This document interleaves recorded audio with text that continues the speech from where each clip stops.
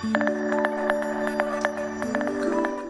right, everyone. Well, I just want to take a moment, Brad, to thank you and your team. What a night. And, you know, we hate breaking into programming. We hate having severe weather, too. Oh, we do. It's so important to talk through these things. And we've been watching this system for about a week, and it panned out. I mean, last week it was these baby rope tornadoes. Everybody's like, yawn. This was the real deal. I mean, we had severe weather from basically from Nebraska all the way through Iowa along I-80. Let's talk about it here. I want to show you those tornado reports again because they were long-lived tornadoes, long-track tornadoes out in western Iowa. Then we had a little bit of that here in central Iowa. Not as big, not as bad, but these were the worst ones out here. And then we had these. And of course, they'll go out and survey the damage to see how many tornadoes exactly we had. I'm guessing it was at least dozens of tornadoes. A closer look here around the metro, and you can see this is the one that was coming up toward the metro and got very close. We had a warning for the basically West Des Moines in that area, and that one fizzled out. Thankfully, no reports of any damage there. This one redeveloped, came in, and in the east side had some reports of damage there. So yeah, we've had a busy day and a busy night. So here are the thunderstorms now. The yellow areas of tornado watch till midnight. It's just kind of a safety procedure. We're going to watch these. Chris is still here watching, and we'll keep an eye on things here for a couple more hours, or at least another hour. And you can see Ankeny's getting some heavy rain right now, a little bit of lightning and thunder, but this is mostly just good rainfall out there, and that's one thing we've had. We turn our attention to Saturday, and there will be a chance for severe weather. Primarily, it's going to be southern Iowa, south central, southwestern Iowa. That's what the Storm Prediction Center has. And we're in a low risk for any tornadoes here. I think southwest Iowa probably has the best chance and better chance down into Kansas.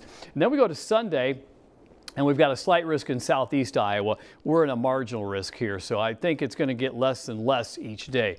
Today was the worst. Looking at lightning on the Sky Tracker 5 right now, 63 degrees. Rain is imminent here in most of Des Moines as that rolls in. Temperatures are actually pretty warm now. They were cool all day, but we made it to 66 degrees before the first thunderstorms. And you can see the winds are coming out of the south now, and that's going to keep us warm overnight. Set the stage for a warm day tomorrow, and it's actually going to be warm and humid tomorrow. We've got temperatures in the 60s. It'll stay that way most of the night. We may get down to the 50s, but look at these dew points. This is that air coming in from Missouri right now, and it's fairly humid.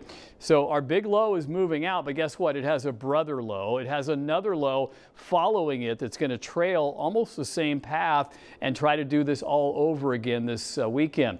So there's our low moving through. That energy will leave the atmosphere. The next one moves in. So watch on Futurecast. Those move out pretty quickly tonight. We have a quiet Saturday morning, early afternoon, no problem.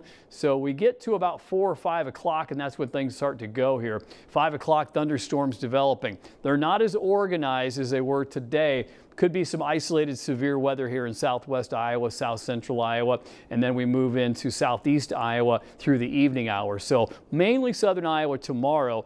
We will see more rainfall from this. Now going into Sunday, less activity even on Sunday, scattered showers and thunderstorms. Something may become severe here in western Iowa, but it's just not as strong of a low on Sunday as what we had today. Rainfall, it just depends where the thunderstorms are. You can see some areas could get 3 inches. This is additional rainfall, and some areas could get a ½ inch or an inch.